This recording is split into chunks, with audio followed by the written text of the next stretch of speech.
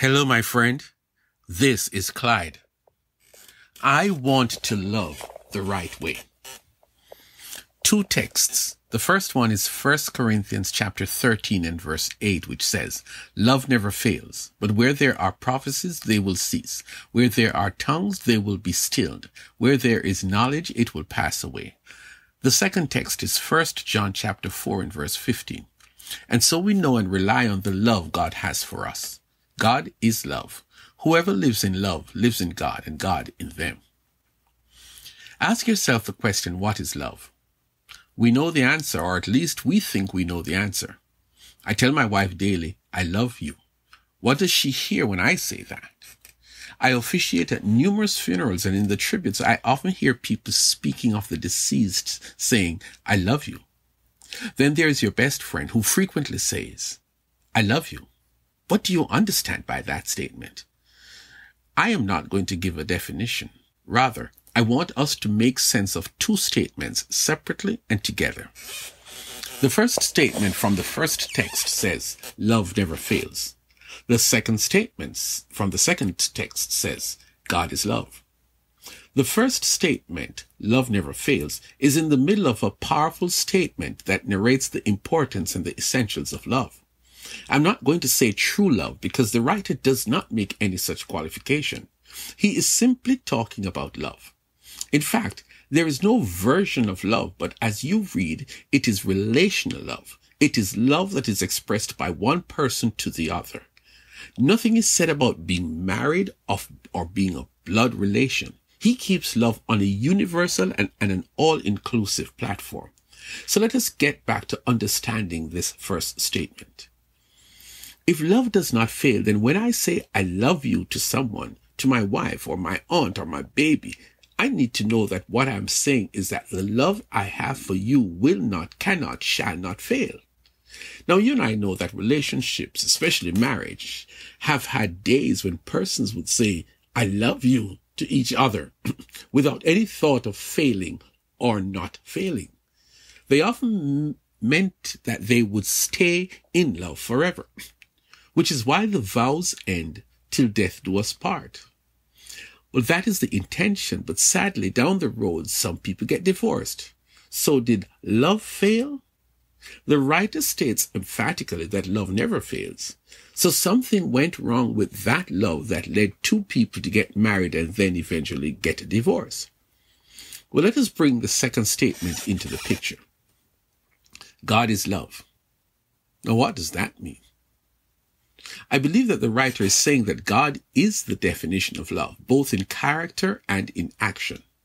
When we say that God is love, we are introducing a divine definition into an earthly experience. If we remove the God person from the definition of love, then it is not love and should not be called love, but be called something else. Before you stone me, let me read the wider context from which that statement comes. And so we know and rely on the love God has for us. God is love. Whoever lives in love lives in God and God in them.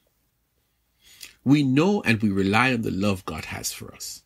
That love is not only experienced on a daily basis by the wonderful things God does for us, but the biggest love act was when God sent his son to die for us humans so that our sins could be forgiven and we get to have a relationship with God. That is the love God has for us. So if we understand that love and embrace that love, and if we accept the definition that God is love, then we are saying that we have this inseparable and priceless relationship with God. And when I say I love you, I am introducing my definition to the person that God is love. When you receive my love, you receive God, for God is love. So now that I've confused you somewhat, let us solve the puzzle. God is real love, and when I practice love, I am practicing God. Jesus told his friends to love one another as much as he loved them. Love each other the God is love way. And guess what? That love never fails because God is love, and love never fails. So say that again, Clyde. I will gladly say it again because I am jumping for joy at what I am seeing. When I say to you, I love you, I am using the God is love definition. If I use that definition, then I'm giving you a confidence that my love will not fail because God is love and God does not fail. We see that all over the Bible, that God, who is love, he does not fail. His love is perfect because he is perfect. What happens in our human relationship is not that the love fails, because love never fails. It is the individual who has failed. Circumstances have led me to stop loving this person, and so we get a divorce, or we stop relating to each other, or we try to hurt each other. It gets ugly, but that is not love. It is the person who said, I love you. That is why love never fails. The secret is in the fine print, my friend. Love is patient. Love is kind. It does not envy. It does not boast. It is not proud. It does not dishonor others. It is not self-seeking. It is not easily angered. It keeps no record of wrongs. Love does not delight in evil, but rejoices with the truth. It always protects, always trusts, always hopes, always perseveres. I've messed you up, right? Let us make a confession. I do not have the capacity to love the way God wants me to love because I am human and I likely will fail.